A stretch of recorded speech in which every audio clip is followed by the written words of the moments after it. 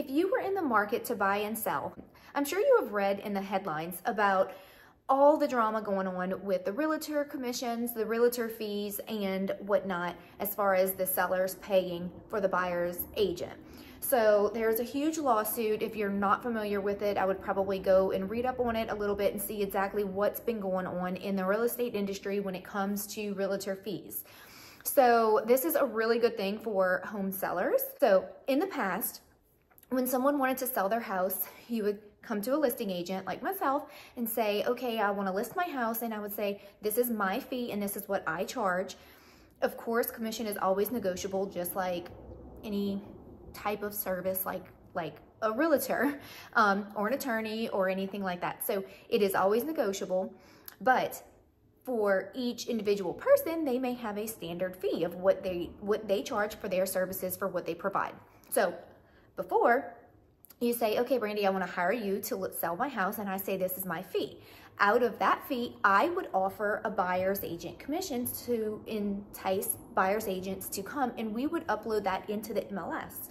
Well, this huge lawsuit is saying that some sellers were not aware that they were actually paying for the buyer's agent representation.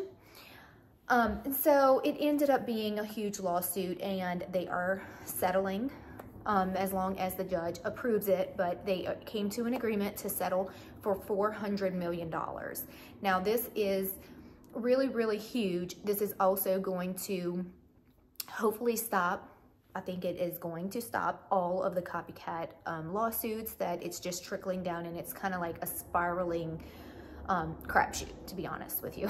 But it actually is benefiting the sellers, and it's going to force, if a buyer is out looking for a house and wants to go see a house before they go with their buyer's agent, they're going to have to sign a buyer's agreement saying that that buyer is willing to pay that realtor to go out and show them houses, because the seller is not able to put that in the MLS saying that they're not willing to pay.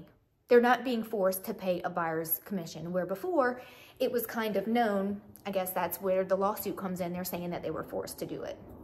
And so now when you sell your house, we are no longer allowed to put in the MLS that we're offering a buyer's agent's commission.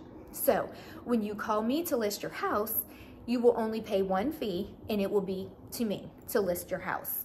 And if the buyer's agent will have an agreement with their buyer, and when they come to put in an offer, kind of like closing costs, a lot of times they're just going to come in and say, okay, we offer you XYZ for your house, and we need this much money in closing concessions. It might be, this much towards closing costs, this much to help me pay for my realtor. And at the end of the day, the seller can say, yes, I'm willing to pay that, or no, I'm not willing to pay it. So it is a pretty big change. In my opinion, I don't think that it's going to change too much. If a seller wants to sell the house, there's going to be buyers out there that just don't have the money to pay their buyer's agent. So either our buyers aren't going to be able to buy houses, or if the seller wants to sell the house, they're going to be willing to negotiate some of those fees. Up front, your fees are going to be typically probably lower, and then you'll just have to negotiate in what you're willing to pay the buyer's agent. So, I mean, I kind of agree with this. I feel like it should have been like this all along. They have some realtors that,